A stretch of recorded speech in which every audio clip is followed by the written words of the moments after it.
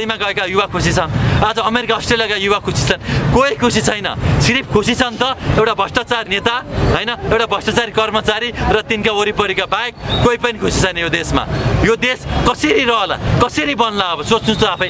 बकवास गफले बन्छ, रमिताले बन्छ हैन। यो देशमा भएको साल सदुपयोग गर्न नदिने, गाँजा सदुपयोग गर्न नदिने, जडीबुटी सदुपयोग गर्न नदिने, पानी बेच्न नदिने, खानी बेच्न नदिने, युवा मात्र बेच्ने, कोला मात्र बेच्ने, अनि यो देश बन्छ बन्दैन। यिनीहरूले पहिला भने हैन, अहिले मात्र भने चलाउँछु भनेर हैन र? पहिला यिनीहरूले रोजगार दिन्छु भनेको हैन। यिनीहरूको तमासा, यिनीहरूको रडाको, यिनीहरूको नौटङ्की, यिनीहरूको नाटक, यिनीहरूको यो बकवास बढी भइसक्यो। अति अति अति बढी भइसक्यो। अब सहनै सकिँदैन। अब अहिले पनि जनता नउठ्ने भने हामी अन्तिम पुस्ता हो यो देश बचाउन सक्ने हैन। यति हाम्रो पुस्ताले हामी पनि जुट्न सकेन भने हामीभन्दा पछाडि पुस्ताले यो देश भने थाहै छैन। उनीहरू बच्चामै हामी त डाक्टर बन्छु, इन्जिनियर बन्छु भनेर सोच्थ्यौँ। आजको बच्चा म कुन देशको क्लिनर बन्ने, अमेरिकाको बन्ने कि अस्ट्रेलियाको बन्ने भनेर सोच्दैछ हैन। त्यही भएर यिनीहरूको नेताको बकवासमा नपर्नुहोस्, भ्रममा नपर्नुहोस्, साँचो हुनुहोस्। अब त जोस खुल्नुहोस्, अब त यो पार्टीको झन्डा छोड्नुहोस्। अब त विद्यार्थीहरूले यो विद्यार्थी सङ्गठन छोडिदेऊ। अब त डाक्टरहरूले नेपाली बन्न सिक, कर्मचारीहरू नेपाली बन्न सिक, पत्रकार नेपाली बन्न सिक। नेपालको झन्डा बोकेर यो देश मेरो भन्ने भावना बोकेर हिँड न। 50 सालदेखि यिनीहरूले बकवास गफान्दै आएको होइन, झुट बोल्दै आएको होइन। 50 सालदेखि हामीलाई भ्रममा पार्दै आएको होइन। अब हामीले कहिलेसम्म सहने, कहिलेसम्म कुरेर बस्ने सर? कहिलेसम्म? तपाईँ हिजो हाम्रो केही साथीहरू घाइते पनि हुनुभयो, हातापात पनि भइयो होइन। आज फेरि हाम्रो साथीहरू कोही उता भद्रकालीको आन्दोलनमा जानुभएको थियो, हामी कोही साथीहरू मानव अधिकारमा थियौँ। त्यही पनि हामी कम थिएनौँ, हामी जति थियौँ पर्याप्त थियौँ, काफी थियौँ होइन। अब हिजोभन्दा आजभन्दा भोलिभन्दा पर्सि हामी बिस्तारै जुट्दैछौँ। एउटा सुनौलो एउटा मौका आएको छ कि यो नेताहरूलाई लखेट्ने, यो देशलाई संसारकै धनी देश बनाउन सकिन्छ, खुस देश बनाउन सकिन्छ। भएकै स्रोतहरू सदुपयोग गरेर देशलाई हामीले धेरै अगाडि बढाउन सकिन्छ। हाम्रो देशमा विगत 40-50 वर्षदेखि 70 वर्षदेखि जहिले पनि युवाहरू लडाउने, एकले अर्कालाई कहिले पार्टीको नाममा, कहिले जातको नाममा, कहिले धर्मको नाममा, अनि बारम्बार हामीलाई चाहिँ यो गर्ने र देशमा नेताहरू मिलेर युवाहरू विदेशमा बेचेर उनीहरूकै पैसाले जुन भ्रष्टाचार गर्ने जुन गरिरहेछन्, यो हाम्रो एकदम विरुद्धमा छ। र अहिले रिसेन्टली चाहिँ जुन केपी ओली सरकारले जुन बक्यौदा रकम भनेर चाहिँ 22 अर्ब जुन मिना गर्ने टाइपको या पछिदे भन्ने टाइपको अनि कुलमानलाई पेल्ने काम भएको छ, यसको विरुद्धमा जुन सहकारी पीडितहरूले पीडामा छन् उनीहरूका पक्षमा एउटा हामी जुट्नुपर्छ, हामी उठ्नुपर्छ भनेर चाहिँ आवाज उठाइरहेका छौँ। बङ्गलादेश भन्दा, अफगानिस्तान भन्दा, श्रीलङ्का भन्दा हाम्रो देश धेरै गरिब बनाइसके, धेरै सम्भावना हुँदा हुँदै पनि हाम्रो देश आज एसियाकै 1 नम्बर भ्रष्टाचार बनाइसके, एसियाकै गरिब देश बनाइसके। यति हुँदा हुँदै पनि हरेक महिना 1 लाख भन्दा धेरै युवाहरू विदेश गइरहेका छन्। 8 लाखजना वर्षमा यही नाकाबाट गइरहेका छन् एयरपोर्टबाट भने, 4-5 लाखजना विदेशको इन्डियाको नाकाबाट अनेक ठाउँबाट गइरहेका छन्। अहिले पनि अब कति दिन चल्ला यो देश होइन, कति वर्ष चल्ला? अब 40-50 लाख युवा मात्र देशमा बाँकी छन्। यति युवा पनि विदेश जाने भने 40-50 महिनामा त सकिए। त्यसपछि यो देशमा कलकारखानाको के होला, यो देशमा उद्यमीको के होला, यो देशका गाउँ रित्तिसक्यो, सहर भन्ने सहर रित्तिँदैछ, यो देशमा विद्यालयको के होला, यो देशको हालत के होला, नेपाल आमाको हालत के होला? त्यही भएर हाम्रो नेपाल आमामाथि भ्रष्टाचार गर्ने, नेपाल आमामाथि बलात्कार गर्ने जुन यो पुराना नेतृत्वहरू छन् उनीहरूको बहिर्गमन र नयाँ एउटा सोच, नयाँ विचारको उदयका लागि चाहिँ हामी सबैजना सुधारेर आइसके। उनीहरूले एजेन्डा पनि सुधारे, सरकारमा देख्नु भएन अहिलेको लचकता। अबको डिजिटल सिस्टमबाट देशको प्रगति गर्ने भनेर उहाँहरू अगाडि बढ्नु भएको के सुधारे सर? एउटा मात्र कुरा, अहिले भर्खर तपाईँ टिचिङमा हस्टेलमा जानु, वीर हस्पिटलमा जानु, तपाईँ गरिब बिरामी भएर कतिको उपचार पाउनुहुन्छ, कहाँ सुध्रेको रहेछ। अहिले भर्खर यहाँका विद्यालयहरू जानु, त्यहाँको स्वास्थ्यको शिक्षाको स्थितिहरू हेर्नु। आज भर्खरै हामी अस्ति रोल्पा रुकुम पुगेर हुम्ला जुम्ला पुगेर त्यहाँको स्वास्थ्य स्थिति हेर्नु, त्यहाँ कहाँ छ, गाउँ रित्तिसक्यो। अहिले भर्खरै एयरपोर्टमा जानु, त्यहाँ कतिको भिड छ। अहिले भर्खरै जानु भ्रष्टाचारमा एसियाको 1 नम्बरमा पुर्याइसके। अब 5 चोटि प्रधानमन्त्री भइसके शेरबहादुर, 4 चोटि केपी ओली प्रधानमन्त्री भइसके, 3 चोटि भइसके। के सुधारे? आज जनताको स्थिति हेर्नु, आज हाम्रो गाउँको स्थिति हेर्नु, आज हाम्रो सीमाको स्थिति हेर्नु, आज हाम्रो कृषकको स्थिति हेर्नु, आज हाम्रो श्रमिकको स्थिति हेर्नु, आज हाम्रो व्यापारीको स्थिति हेर्नु, आज हाम्रो यो देशका वकिलको स्थिति हेर्नु इमान्दार, डाक्टरको स्थिति हेर्नु, आज यो देशका कर्मचारीको स्थिति हेर्नु इमान्दार।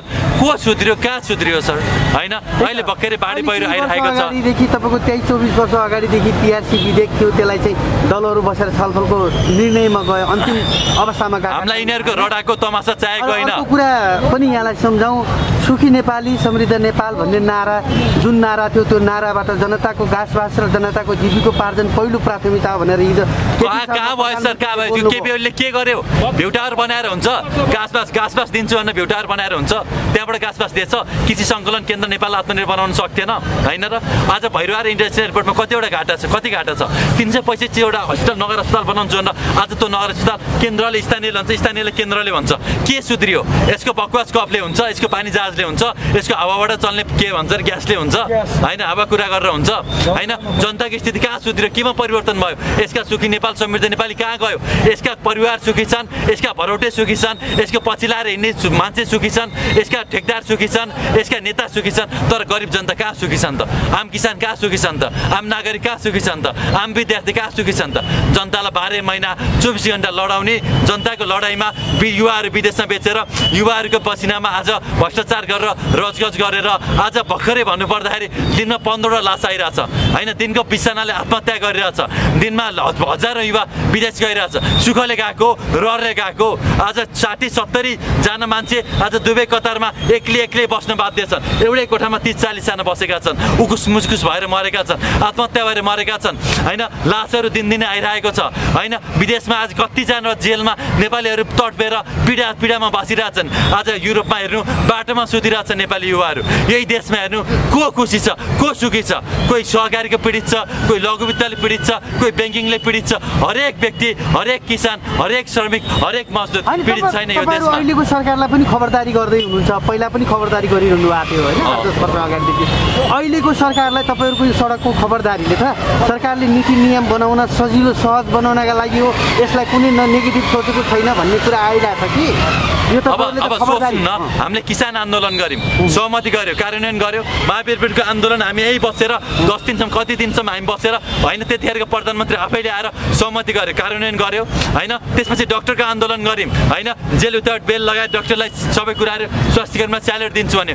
कार्यान्वयन गर्यो त्यस पछाडि बालकुमारीको घटना भयो त्यसको कार्यान्वयन गर्यो त्यसै गाजा आन्दोलन गर्यौँ कार्यान्वयन गर्यो अस्ति हामी किसानका लागि 10 दिनसम्म अनसन बस्यौँ कार्यान्वयन गर्यो यिनीहरूले गर्दैनन् गुरु यिनीहरू तपाईँहरू नेपाली जनता के ढुक्क हुनुहुन्छ भन्दाखेरि जनताको बारेमा सोच्ने किसानको बारेमा सोच्ने सहकारी पीडितको बारेमा सोच्ने लघुवित्त पीडितको बारेमा सोच्ने देशमा भएको स्रोतको बारेमा सोच्ने देशमा रोजगारको बारेमा सोच्ने देशमा के गर्नुपर्छ भन्ने विषयमा सोच्ने यिनीहरूलाई कहिले फुर्सद पनि छैन यिनीहरूको सोच पनि छैन होइन उहाँहरूले के गर्नु अब लकेट नि छोड्दिने दुईटा कुरामा 84 चाहिएन हामीलाई कि भ्रष्टाचार छोड कि देश छोड उहाँहरूको होइन कि भ्रष्टाचार लगाउनु भयो भने हिजोको दमन तपाईँहरू माथिको मात्रै होइन स्वयं कुलमान माथिको दमन हो त्यो आन्दोलनको भनेर भन्नु हो तपाईँहरू त्यस्तो आरोप लगाउनु भयो हैनलाई पनि तपाईँहरू आन्दोलनमा लगेर घसेट्न चाहनुहुन्छ म नेपाली जनताको यदि साँच्चीकै माया गर्नुहुन्छ भने कुलमान दाई महावीर पुन दाई होइन हाम्रो सन्दुक रोहित सर होइन हाम्रो बालेन सर हाम्रो ज्ञान साहित्य दुर्गादेखि लिएर जति पनि कलाकारदेखि लिएर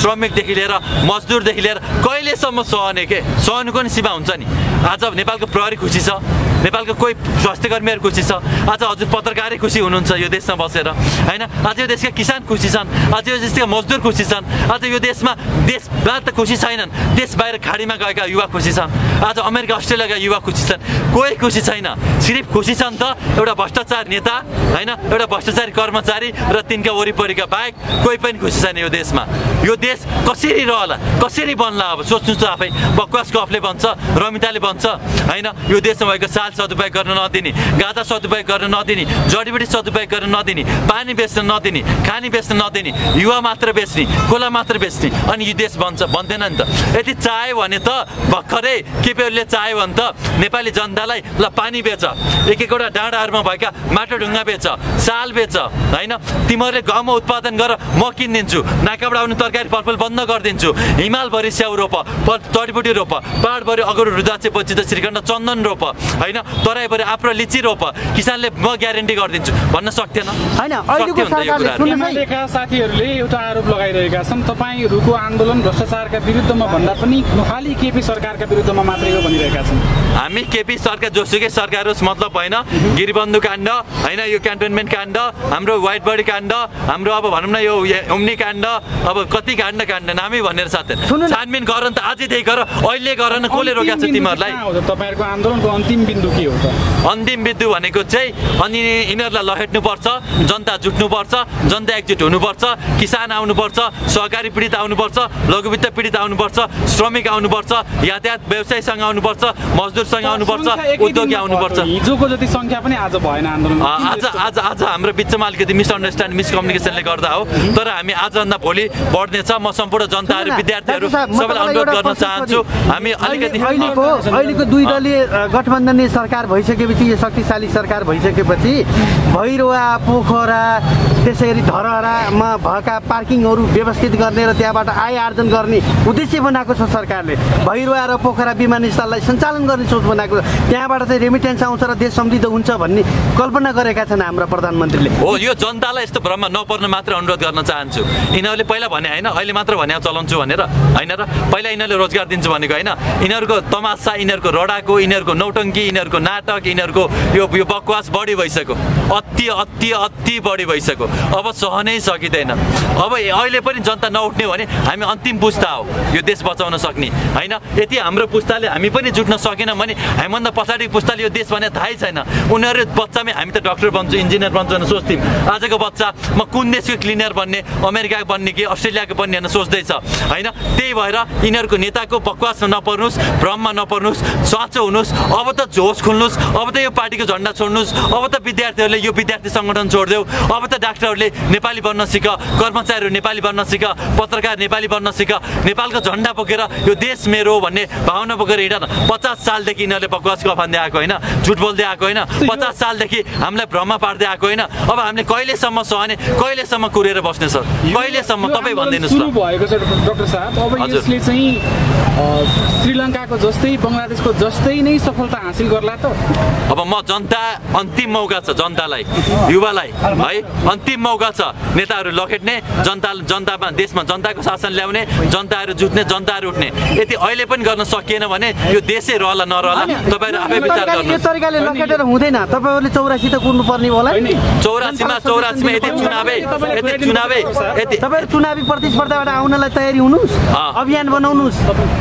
तपाईँ यति कुरा बुझ्नुहोस् है, तपाईँ पनि यही देशको जनता हो। तपाईँ 84मै चुनावै लडेर होइन, तपाईँलाई पनि यो कुरा लाग्छ कि यिनीहरूले फेरि काङ्ग्रेस एमाले माओवादी आउने हो, नयाँ नयाँ पनि त्यस्तै हो। त्यही भएर देशमा विद्रोह चाहिएको छ, चुनावले केही हुँदैन। 20वटा सिट जितेर केही भयो भएन।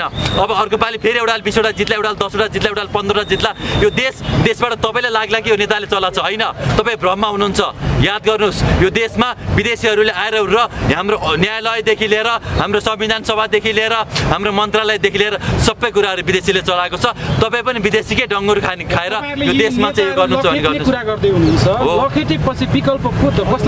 लखेटेपछि पहिला सुरु के गर्ने भन्दा सम्मानित व्यक्तित्व सन्दोक रोहित महावीर पुन जस्तो व्यक्तिलाई राष्ट्रपतिमा राख्ने, त्यसपछि अहिले अब प्रत्यक्ष निर्वाचित कार्यकारी प्रधानमन्त्रीको व्यवस्था गर्ने। अहिले बालेन शाह ठिक छन्, अगाडि आछन्, सागर ढकाल छन्, हामी छौँ। प्रत्यक्ष निर्वाचित एउटा कार्यकारी प्रधानमन्त्री व्यवस्था गर्ने, यो संहिताहरू खारेज गर्ने है, संहिताहरू किसानहरूलाई अब सुन्नु न होइन। त्यसपछि अब नेपालमा हामीले लोकल रक्सी, साल, गाजा होइन, खाने पानी सदुपयोग गर्ने, युवा बेचेर होइन, युवाहरूको उत्पादन बेचेर देश धनी बनाउने, देशलाई स्वर्गस्थ बनाउने, एकदम आनन्दले बस्ने, योगा ध्यान साधना ज्ञानभूमि तपभूमि सत्यभूमि शान्तिभूमिको रूपमा विकास गर्ने, संसारकै वाह नेपाल वाह वीर गोर्खा भन्ने बनाउन सक्छौँ। तपाईँहरू ढुक्काउनुहोस्। पहिला लखेट्ने बेलामा हामीलाई हजुरको साथ चाहिएको छ, त्यसपछि एक्लै बनाएर त मैले बनाउन सक्दिनँ, तर नेपाली जनता मिलेर 1 वर्षभित्र देशलाई उत्तल पुतल बनाउन सक्छौँ। 3 वर्षमा ऋण तिर्न सक्छौँ, 5 वर्षमा शिक्षा, स्वास्थ्य, न्याय सुरक्षा निःशुल्क गर्न सक्छौँ। यही तरिकाले अगाडि जाने भने फेरि 10 वर्ष देश पछाडि धकेलिने अवस्था छ। यसो नगर्नुहोस्, सबैले सहयोगमा हातेमालो मिलाउनुहोस् भनिरहेछ कि देश 10 वर्ष होइन 100 वर्ष पछाडि गइसक्यो।